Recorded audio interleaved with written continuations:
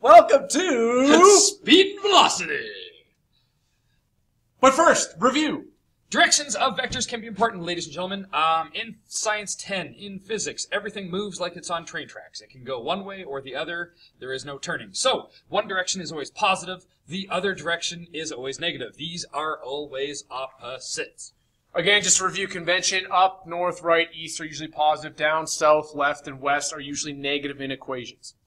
So, let's do a quick example. This will take absolutely no time at all. We're looking at this thing which starts at a position of approximately 270 and it goes down to 150. How do I find what my first displacement is? I take my final, 150, positive, and I will subtract my initial, positive 270, and I get that my displacement is negative 120 meters.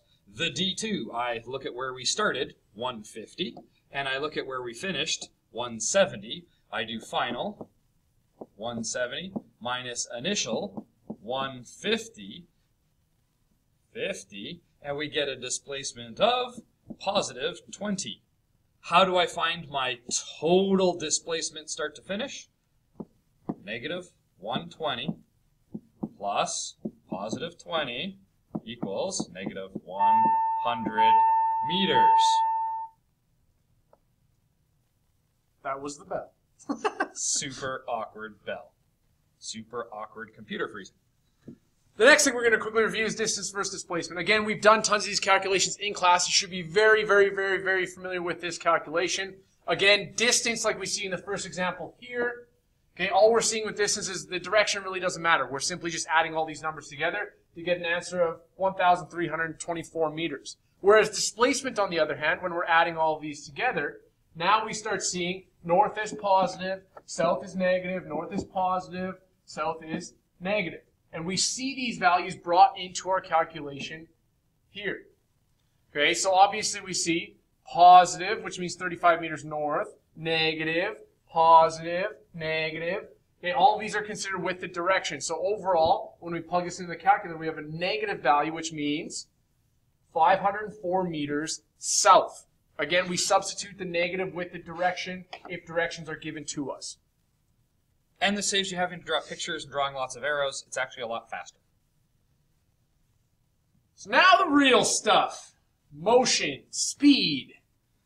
Speed, as its definition, is how far did you go and how long did it take you? That means that we need distance and we need a time. Most of the time, the formula is actually shown with this little symbol, which is called delta, and we saw it before. It just means change. So as long as you actually change your distance or change your position, you have moved. That's a no-brainer. If you have moved, we can find out how fast you went. Again, another way we can represent this, like we see this, would be d2 minus d1 over t. Just like we saw before, we're going to see with some later formulas, it's a good habit to get into final minus initial. Again, some common things you want to pay close attention to with speed, the distance, all that kind of stuff. Knowing what the units are for each one of these variables is super important in identifying it in the problem-solving process. And we'll do that when we get to an example. Exactly. There are three types of speed. One of these, uniform speed, is the one we are going to use tons of. Lots of our problems, we assume that we have uniform speed, and the nice part of that is that uniform speed and average speed actually can start to be used interchangeably. But uniform speed means uniform, same, as in your speed is constant. Average speed says that your speed could actually go up and down a little bit, but we're just going to consider it the average. This is like what we do when we draw a line of best fit. The data might not be a perfect straight line, like uniform speed, but we could find an average. Instantaneous speed is something we're not actually going to deal with until we get to acceleration. This is where you could look at the speed of something at one given point in time, like a radar gun. You could drive the speed limit for 8 hours, but if the radar gun shines on you in that 2 seconds that you happen to be speeding, your instantaneous speed would make it look like you were going too fast, and you're going to get to meet a police officer. So again, we talked about this in the last video a little bit. Uniform motion is motion at a constant rate of change. There's no change in the magnitude or the direction. The positive versus time graph for uniform motion is always in a straight line. If it's not in a straight line, we see it non-uniform, and we talk about that a little bit more in acceleration. Okay, obviously the slope of our distance time graph is our velocity or speed. Just depends on which one you started with. Exactly. Distance gives you speed. And position gives you Velocity. So, Dr. Doom walks at 3.01 meters per second for 23.3 seconds to complete an unnamed evil plan. How far does he travel? There's the bell again. So we're going to take a look at this with the important variables we have. We obviously have two numbers given to us here. We can identify the units. Meters per second here tells us that we have a speed. There's no direction with it, so we would assume it's a speed. So we see 3.01 meters per second. And obviously with the seconds here, that is a time value, which gives us 23.3 seconds. And last but not least, it's asking how far does he travel? So that implies we are looking for the change in distance. And it's important to note, guys, when you read a question, try to figure out what it's actually asking, as in how far normally means distance. Okay. How much time would imply time? Or how long. Despite the fact that long sounds like distance, it actually means time. Exactly. So we started with our normal speed equation, where we have change in distance over time. We're obviously looking for distance to move time over. We multiply. So our new formula here would be distance is equal to VT, and we're ready to plug in and solve. Okay, everything's in the same units. We have seconds and seconds here and here. Okay, so we do not need to do any unit conversions. So we would end up seeing 3.01 meters per second times 23.3 seconds. Seconds cancel, and we end up getting an answer of 70.133 meters. Again, we take significant digits into account. We have 3 here, 3 here. We have 3 in our answer. So our answer here would come down to be, let me just extend the page, 70.1 meters. And it's important to note, guys, just as Rainer did there, if you're ever not sure, take a moment, look back up. Whatever unit's left over is the unit that you have. You can actually use this to prevent making mistakes. How much time is required for a hockey puck traveling at 50 meters per second to travel a distance of 6.0 kilometers? So I'm going to undergo the exact same thing. How much time? A meters per second and a 6 kilometers. D is equal to 6.0 kilometers. V is equal to 50 meters per second. T is my unknown. Now that I'm looking at this, guys, at this point, normally we want you to start realizing your units don't match. Which one is easier to convert, meters and seconds or just kilometers? I normally go with changing the thing that's easier and all by itself. So this is 6,000 meters. Now I can do the exact same thing that Rainer did. We start off with, I have all of these variables. I'm going to go find a formula with all of those variables.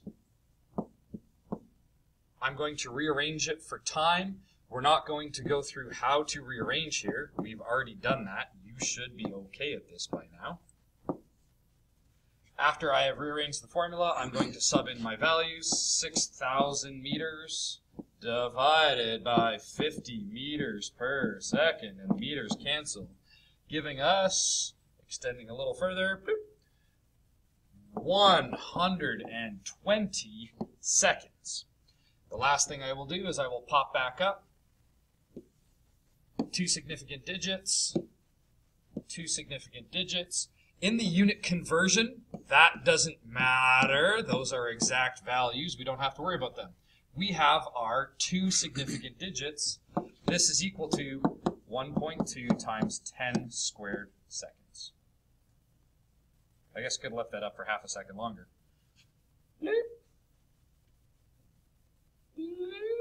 Awkward. Okay, anyway, I can't get to it. There we go.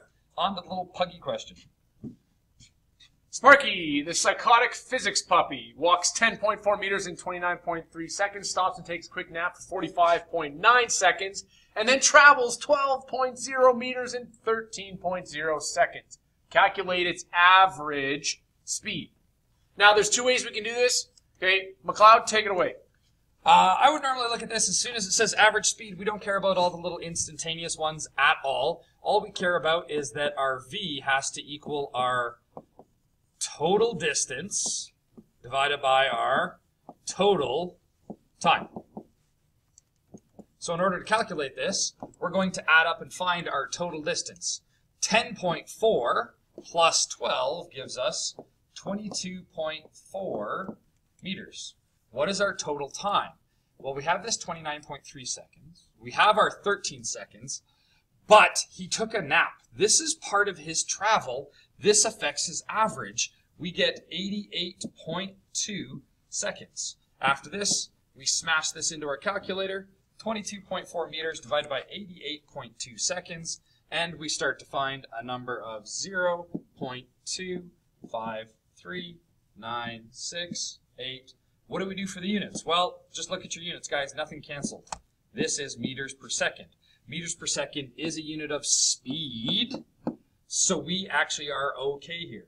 Now, when it comes to the significant digits, we start looking at it, and we've pretty much got 3 significant digits kicking around everywhere. 0.254 meters per second. So when we talk velocity, not much changes with the actual calculation itself. So we're going to maybe do one quick little example after this.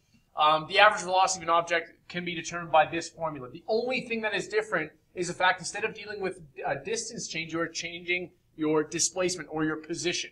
So we're focusing more on displacement rather than distance. So knowing the difference between the two is very important. The other thing to see in your formula, if you get one arrow on one side, you typically are going to have an arrow somewhere else. So that if your displacement is east, your velocity will automatically be east.